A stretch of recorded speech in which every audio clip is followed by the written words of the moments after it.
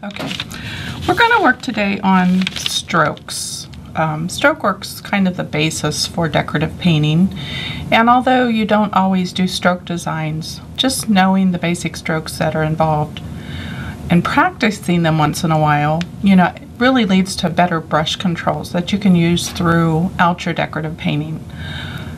Just for base coating or adding embellishments, anything that you do with decorative painting, if you know the basics and these basic brush strokes, you can get things done much more quickly and your work will look much more professional. The brush stroke that we usually start with is called a comma stroke, and it's pretty much what it says it is. And you can make comma strokes with a variety of brushes, and I would suggest that you practice with different types of brushes to get a similar effect.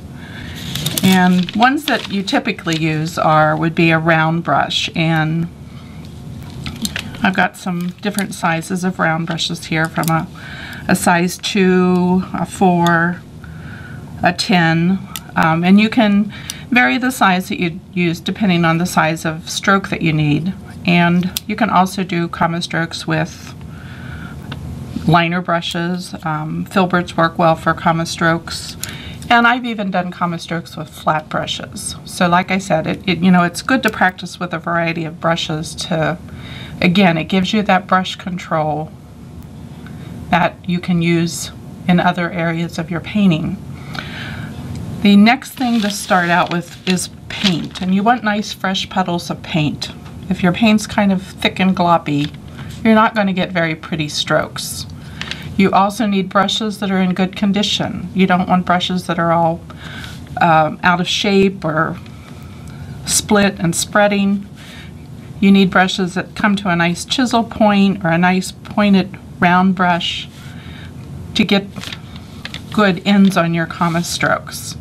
So let's start out with just a round brush. We'll try this number 4 here. And I've put out several colors on my palette, from a white and different shades of pinky red colors, from a lighter to a darker. And the first brush stroke we're going to do is just a basic one color brush stroke. I like to wet my brush first, so I've got a tub of water here. And let's go into this red, because that will show up. So I'm just souping some of that water into the side of my puddle so that paint is nice and creamy. And you want to load your brush well with paint. You're not going to get a good stroke if you just have a little dab of paint on the very tip. And I use just plain white paper to practice. And the basic comma stroke we'll do is a straight one.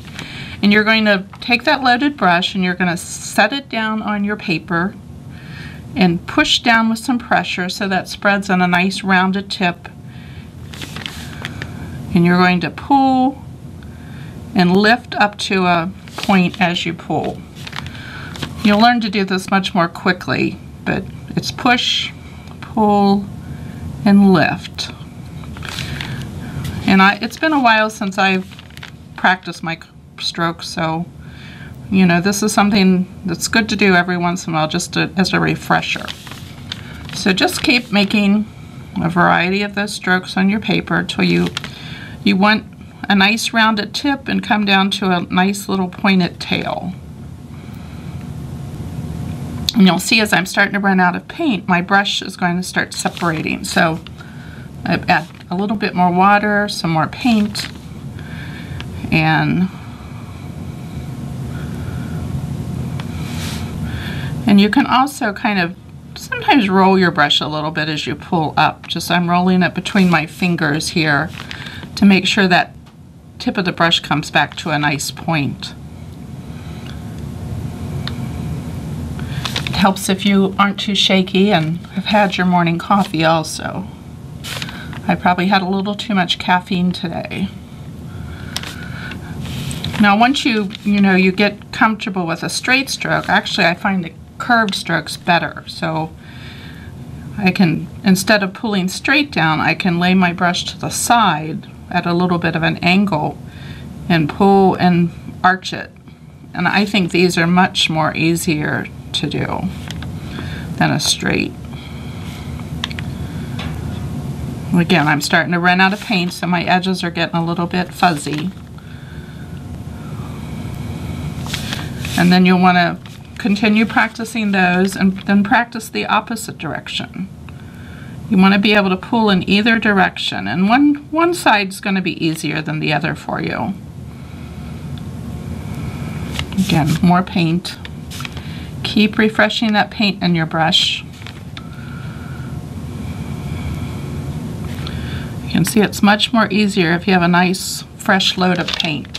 Now if you want smaller comma strokes, we could go to a smaller brush. You know, for instance, this is a little script liner.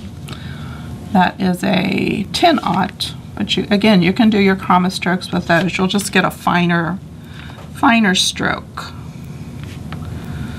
And we'll do our straight ones.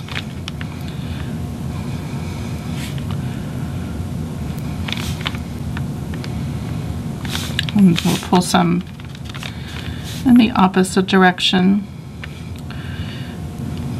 And you can make all kinds of pretty little borders and things on your work if you just learn these basic straight left and right comma strokes. For instance, you could do a little scrolled border where you just reverse those strokes.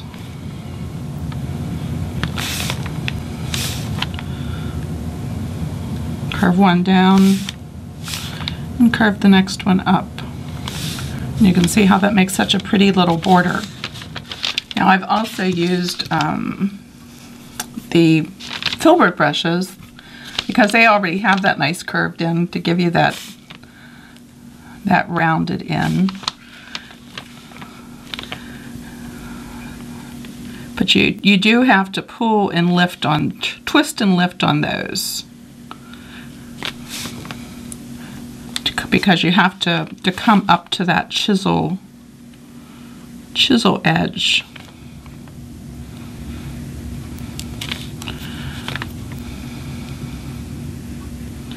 And you can pull it either direction.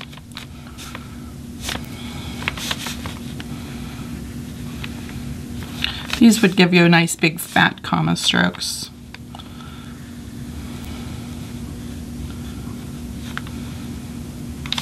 So there's single color strokes. Now a lot of times you'll see paintings that are done in variegated colors. We'll get rid of that piece of paper and start fresh. And say you wanted to add some shading or highlighting right as you were working. You could maybe load some white in your brush first and then just tip the corner in some of that red. And then when you make your stroke, you'll get a nice variation of color. So we're loading first in white, just hitting the corner in that puddle of red paint and bringing it down and pulling. So we've got white on this edge to red over on that side and some variation in between. Now if you don't like double loading brushes, you can always paint your strokes in one color and go back with a little flat brush and side load a highlight on one side. But if you can learn how to double load, it'll get the job done much more quickly. So say we'll go into this, I think it's peach sherbet, but it looks like a flesh color. Pick up some pink melon color.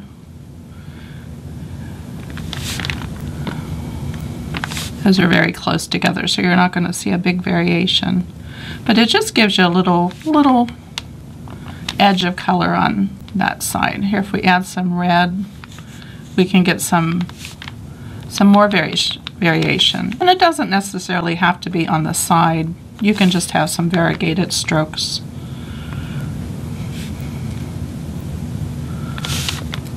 And a lot of times I'll jump back and forth and pick them up and get a variety of colors. I think that adds more interest to your painting when you have some variation in the color, that it's not just a flat one colored item. I said you could also do these with a little flat brush, so I was looking for it. This is a number 8 flat.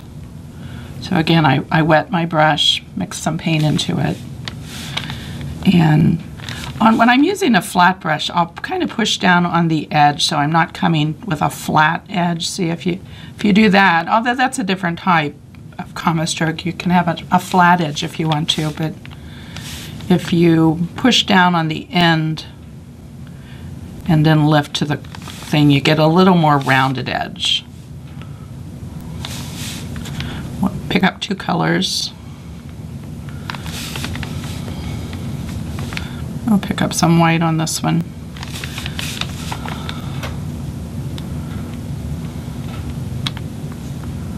Here's a little project I've done that's done mostly in stroke work. We've got a stenciled word, but then I've done a lot of flowers and things and birds that are all embellished with comma strokes. So you can see these ball flowers here have comma strokes all around.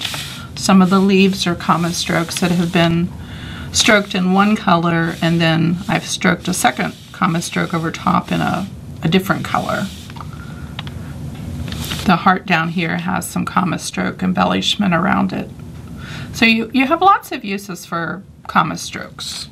If we go back to one of these that we've started, I can show you the overstroke.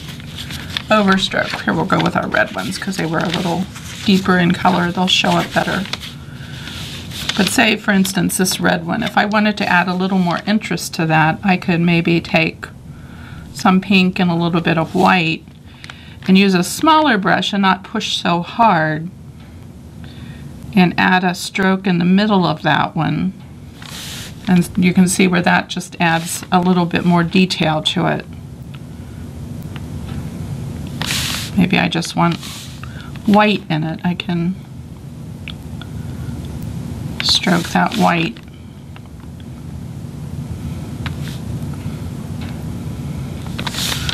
So you can see how you can layer your comma strokes to add more interest.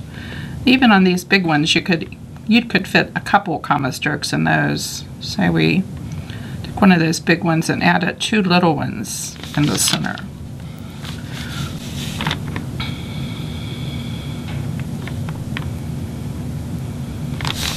When you're adding multiple comma strokes over top of each other or next to each other, it's good to vary the size of them. So you'll see these one on top I've done a little longer, and the one below it stepped it back just a little bit, and it's much more graceful looking.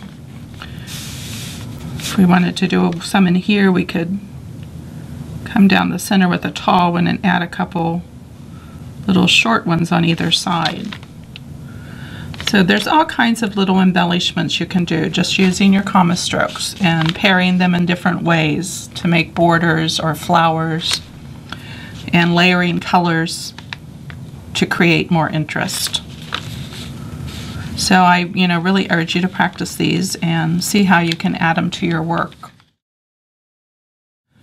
Another stroke that's used a lot in decorative painting is called the S stroke. And typically you would use a flat brush, or a dagger brush also works well. A dagger brush is one of these it has a long filament, and it's sort of like an angular brush, but it's a much longer angle. And these are good for, I think, sign painters and stuff use them for lettering, but they also make good, really pretty S strokes. But let's just start with a little flat brush to give you an idea of what an S stroke is. And with an S stroke, you're going to, again, load your brush. You want your paint fresh and fluid, so I'm adding a little water to it so it comes off my brush really easily. And on an S stroke, it's pretty much what it says, but you're going to start up on the chisel edge of your brush. Let's see if I can pull this way a little bit so I'm sure the camera sees it. And you're going to slide that chisel edge to the left and press down and lift up and curve it around so you're forming this S. So you're going chisel edge, pressing down, lifting, and coming back to your chisel edge. Sometimes it's a little easier if you do it a little faster than as I'm trying to hold it in position and explain it as I go along. So you chisel edge, slide down to the right, and then back up to the left on the chisel edge.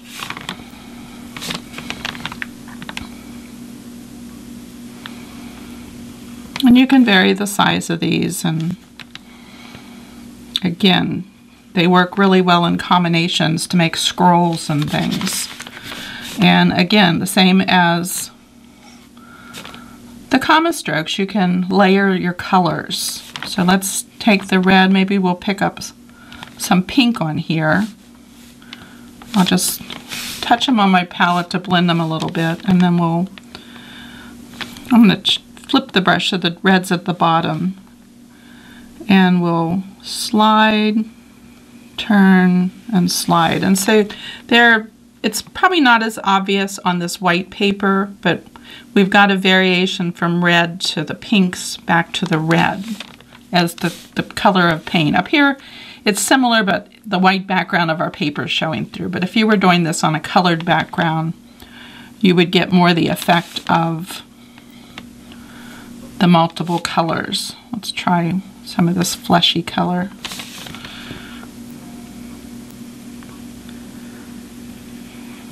That probably shows up a little better than the pinks do.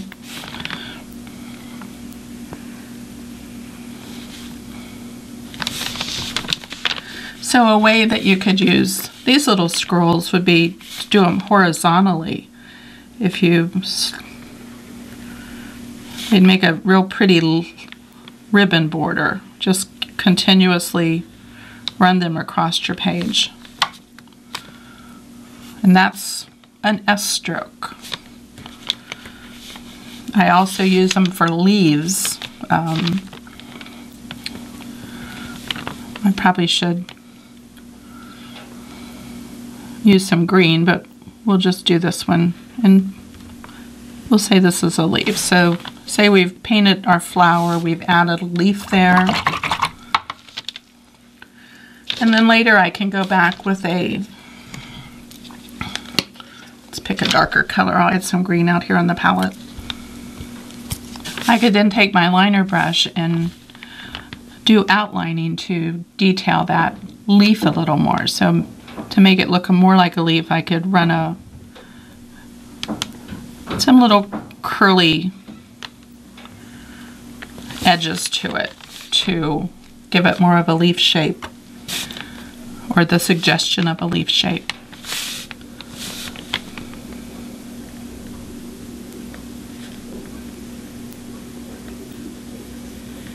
So I put some greens out on my palette. We'll try the dagger knife. I'm sorry, the dagger brush to do some leaves. So we'll add some of this celery green, and we could tip it in some of the olive green.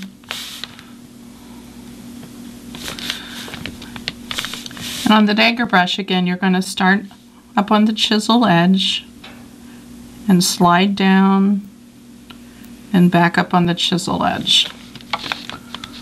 And again, that makes a really nice, graceful S shape. So if you had, say, a stem of a flower, you could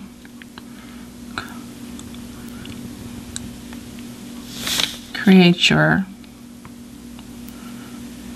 leaves next to it. And then come back and embellish it with some outlining. So we wanted to add a little dark to our tulip center stem, and just make that leaf a little more curly. We can add some detailed outlining around it. And you can go back again and add some little just line work into it. But you can see how quickly you could paint some flower leaves if you just know that little basic S stroke. Now another stroke is similar to the S stroke, but it's called a C stroke. And on the C stroke, you, again, usually start with some type of chisel edge brush. A flat usually works the best. And you're going to start up on the chisel edge of the brush, pull to the side and press down, and then come back up on the chisel edge. So there you've got a C. And practice that in both directions. If you're going to do it up and down, you're going to make more of a U shape. And again, the same thing. You can double load your brush if you want some variations in color.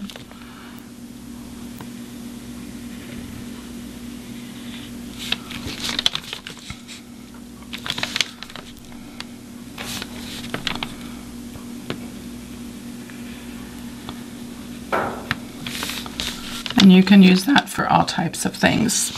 We'll go back to our little project that I was showing you, and you can see our S strokes are these leaves here, these big leaves. There's some here that are S strokes that I've added little detailed line work to. I've outlined. I've added some little floats of other colors to accent them. So you can do a lot with the S strokes.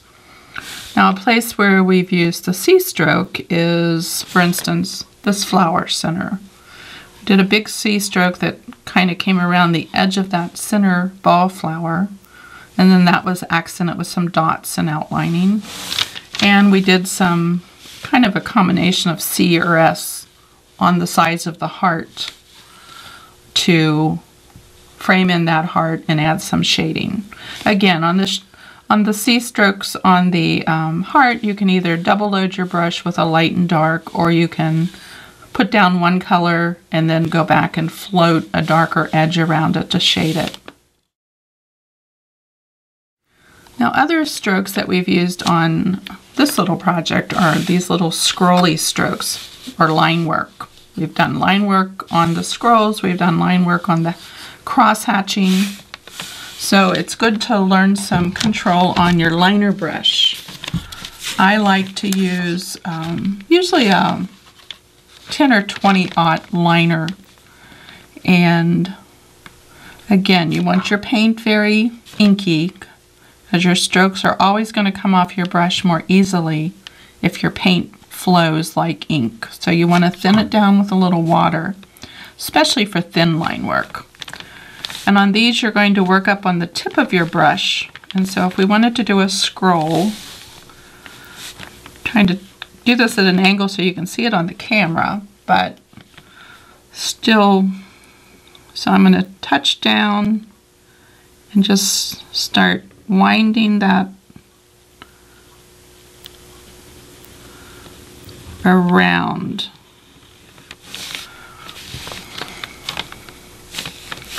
And you'll want to practice those in different directions.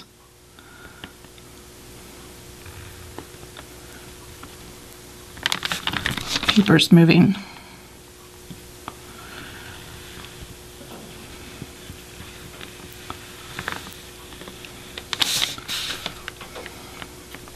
Now, something like this, you can see the way I did it. That would be some way you could make a quick little folk arty tulip. We put a center petal in here, continue these edges on around to the ball of the flower.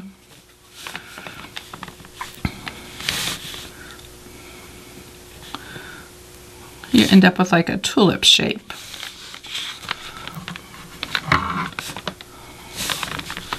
You can also do little scrolls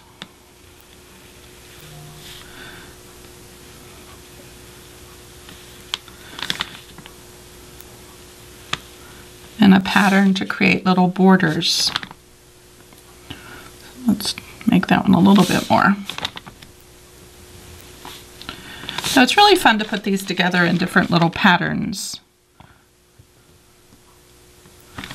And some, it's not saying that you always have to do it in one stroke. Sometimes I'll come back and touch mine up.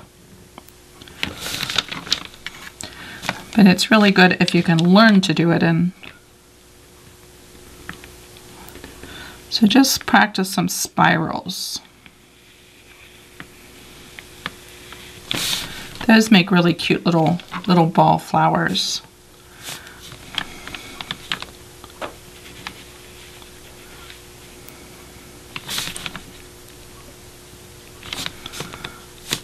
We could even use the little spirals for leaves.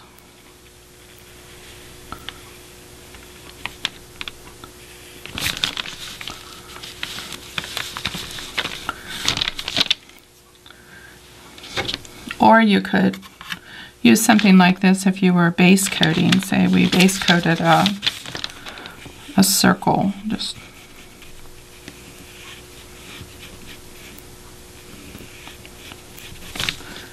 fill that in real quick. And we wanted to make that into a cute little flower and add a little more detail. We could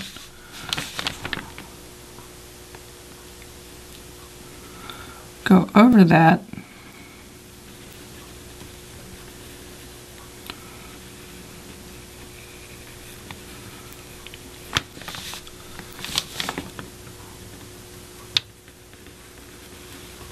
Running out of paint on my brush, and give you a little like cinnamon roll shape, but that could be a little folk arty flower, like a simple rose. And go back and add your liner work. Let's combine this with some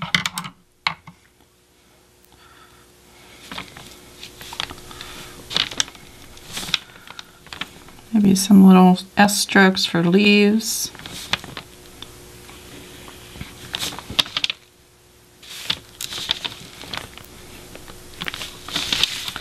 Sometimes it helps to turn your piece to make it easier to pull in a direction that's comfortable for you.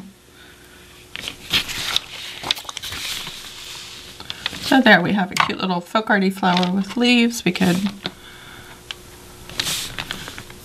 add some little liner work to that to give it some more interest.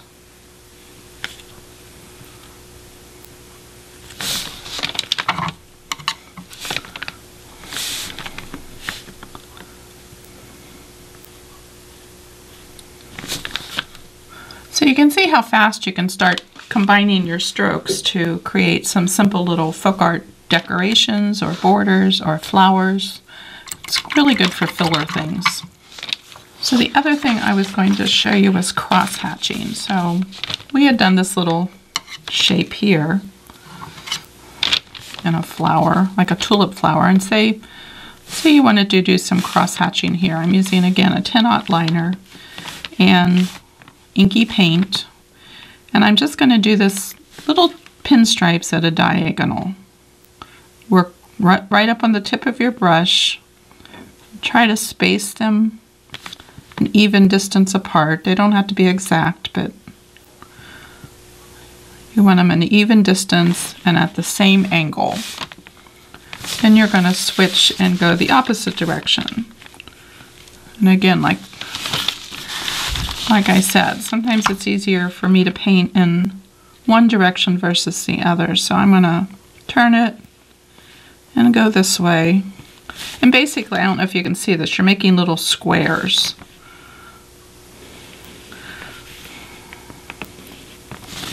But when you look at it straight on, you've got little diamonds, but your little spaces should be sort of square. And then you can go back and add some more detail to that in the form of, there's lots of ways to make dots. I a lot of times will just make them with the end of my liner brush, as long as the paint's fresh. And dot in the center of those squares or diamonds.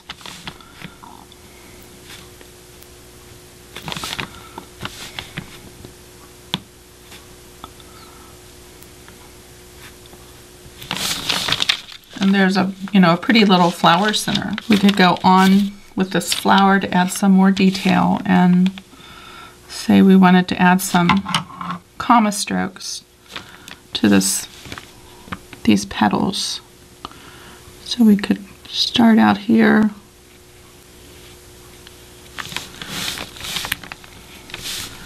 And just pull some comma strokes on each side.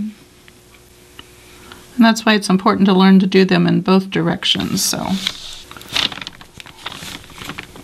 maybe we add, this is another little thing that I do. It's again, I'm using a round brush. This is a number 4.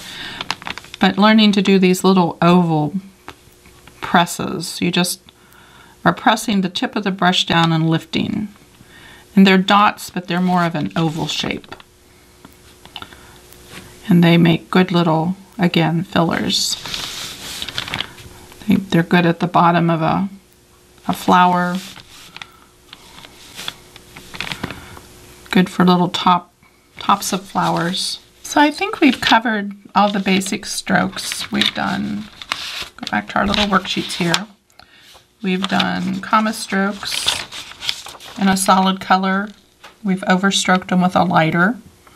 Added some multiple strokes, comma strokes in a larger stroke. We've done some comma strokes where we've double loaded the brush and with 2 different colors to give some variations. We've done S strokes, some with just 1 color, some that we've done 2 colors, and then showed how you can put them together continuously to form like ribbon border shapes. Or you can do them, this one's like a vertical one that makes a ribbon shape, and you can create simple leaves from those S strokes by just doing basic little liner detail outlining and some little liner strokes within the leaf. We've done a C stroke, and again, you need to, those are done with a flat brush, and you need to learn to do them in either direction. You can do them by side loading, multi-loading the brush with a couple different colors. And we've done little scrolls that you can use for borders or just little, they're really good for like grapevine wreaths, adding little tendrils out of garlands or grapevine wreath shapes.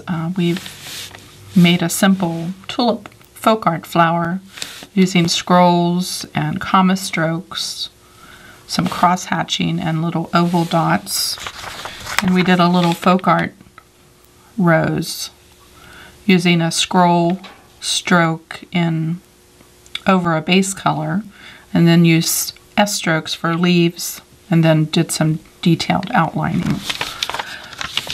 So I hope you'll practice these and attempt the little bloom frame. That's one of the projects in the club. This is, again, just a good little simple practice piece for doing the basic strokes and line work and dots, and it makes a pretty little frame for a picture, or in my case, I just did a little insert in it out of cardstock and painted it and put some little lettering. These little frames are, you know, I've gotten these at Michael's, and they're, I think, $1 a piece. They don't cost much of anything, but they would make a real pretty little gift for someone. I hope you've learned a little bit from this and will practice your strokes.